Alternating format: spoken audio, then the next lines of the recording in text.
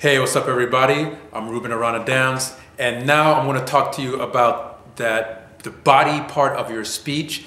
And in the body, this short acronym called PREP, which is PREP. And it's an acronym that helps us to remember what we want to do in terms of the body or the meat of our speech. Now, in our body, we talk about speaking so that we're not rambling on. You've ever been in a conversation with people who are talking and talking and talking, and you want to slap them upside the head and say, hey, can you get to the point, please? This is, in a sense, kind of what you want to do, so organize your thoughts and organize your speech. It's very good for briefings as well. And that is, again, that PREP, P-R-E-P. And the PREP stands for the point, the reason, the example, and then repeating your point again. And just to go through that very quickly, the point is what it is that you want to say about a subject. What is it that you want to get across to somebody? Then a reason is you're stating why that statement is true, or what makes that statement worthy of being said. The example illustrates that statement. It fleshes it out so that people can get a better grasp of what it is that you're talking about. And then to cap it off again is the point restated.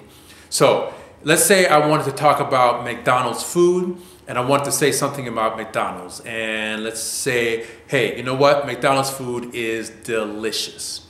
The hamburgers are bar none. And that's the point I want to make to my audience. Now, the audience is going to be like, okay, why would you say that? And I need to give a reason now. The reason that McDonald's food is so delicious is because it's so fresh.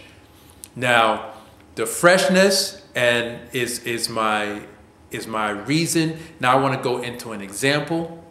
So an example is kind of like a mini testimony, or how you personally might know, that reason and that point is true. Or if you look up data or information, you can also use that as examples. So I might know that McDonald's food is fresh because I'm an employee. And so because I worked at McDonald's, then I was actually a person that made the secret sauce, and I always used the freshest ingredients that were delicious. So that's how I know that McDonald's food is so delicious. And then I close out with my point restated. I tend to like to restate my point in a different way, so it's not mirroring the exact same thing I said in my point. So my point restated is, and that's why you would know that's how you can know McDonald's food is so tasty. So if I do that after I've given them an introduction, perhaps, then I go into the body, and it might sound something like this. My speech, everybody, is going to be about McDonald's food, and I want to let you know how delicious McDonald's food is. It's really delicious because they use the freshest ingredients possible.